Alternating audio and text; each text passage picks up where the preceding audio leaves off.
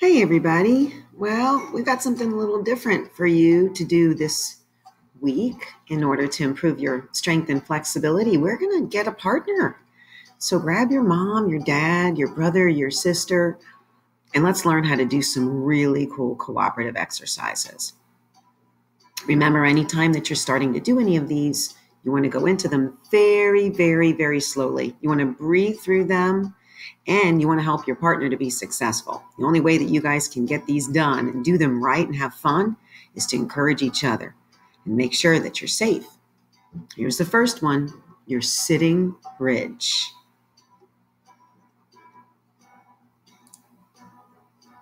All right, here's the next one. You want to start out super tall back to back and then gradually walk those feet out. Eventually, you want to try to get to a 90-degree angle at the legs. But if you can't, that's okay. You go as far out as you can, making sure that you're both staying safe and pushing gently on each other's back. Keep your back nice and straight. You guys mastered this a couple of weeks ago.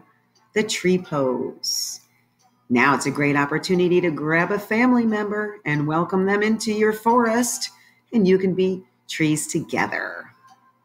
There's a bunch of different variations on how to do this. You pick out which one that you want to do with your partner.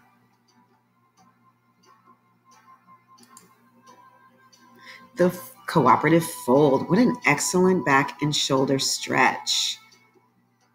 Notice how they are going halfway down into their fold and they're holding it. Their back is flat as a pancake. I hope I get some pictures of you and your family doing these. I would love to see them.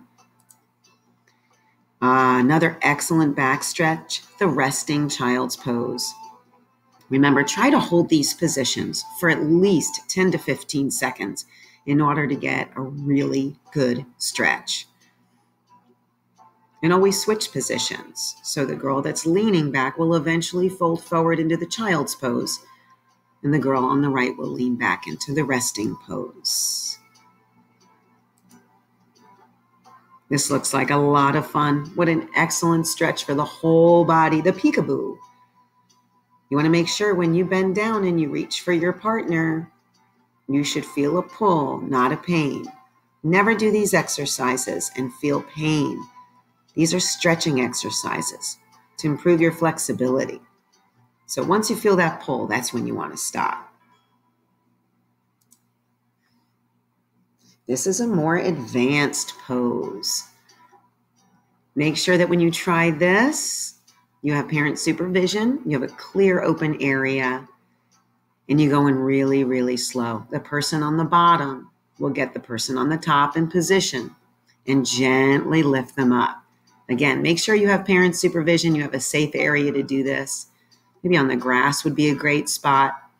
It'd be a good idea to have a spotter, just somebody to make sure that the person on the top flying is safe.